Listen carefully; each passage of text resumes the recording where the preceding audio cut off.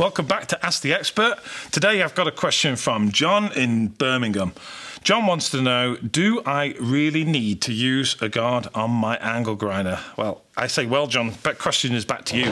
How much do you like your fingers? Okay, so these guards are here for a reason, and that reason is to keep you safe. If anything was to happen with the abrasive product when you're grinding or cutting with it, this guard is designed to keep the debris from that away from you.